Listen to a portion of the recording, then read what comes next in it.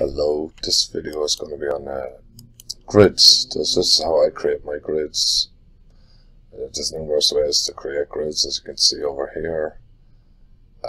Obviously you can do curved grids as well, but we'll just stick to the basics. So what I do is I'll just create one single grid, and let's call it number 1, and I'll put the edging on it, and then what I'll do is I'll copy these. So if I want to have them all the same, I can use an array in the copy, and we'll do 6 grids, and there'll be 25 feet between each of them. There's your grids. Then I will go back through and just rename them. I'll do this in both directions. It takes, obviously, the other ways you can create your grids a little bit faster, but this way I have more control over my grids in my drawings. So in the drawing now I can extend and shorten these grids individually.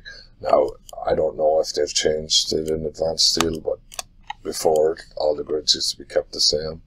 So what I can do then, obviously you just do the same thing in the other direction. Also, a tip that I have that I used not to do is we'll do A. So what I used to do is I would extend the grid lines past each other, but that seems to be bad practice, because if I extend this out here, when you update your drawing, it's going to give you an extra dimension out to this point. So it's better to keep this back in here, I think.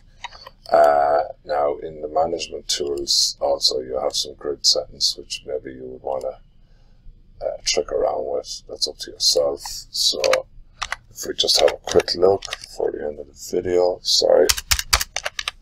grids, general, and you can see you can lock the grids. The text is 1/4 inch, colors 20, and general, representation type standard. So obviously I put an S in there. You want to take the S out, you'll get a couple more options in here. See, balloon type, rounded. So you can go through these settings. So just use the filter tool here.